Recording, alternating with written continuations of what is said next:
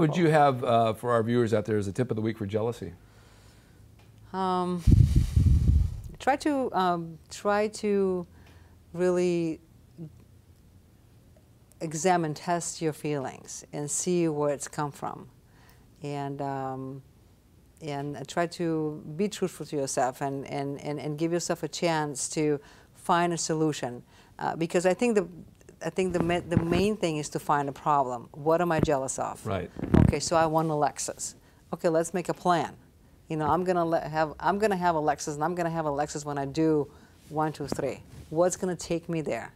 Okay, there's certain things that you can't control, okay, but you can control what you can control.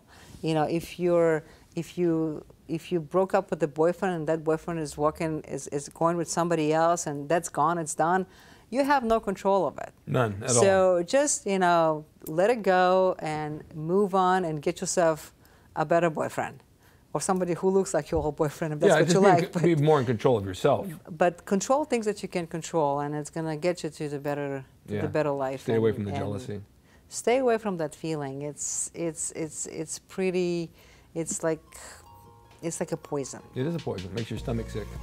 Hi, I'm Rick Drayson, Tough and Tender. I'm here to answer all your questions on dating, relationships, the good side, the tough side, the tender side. Every Friday, 1 p.m. on emPOWERme.tv. I'd love for you to subscribe.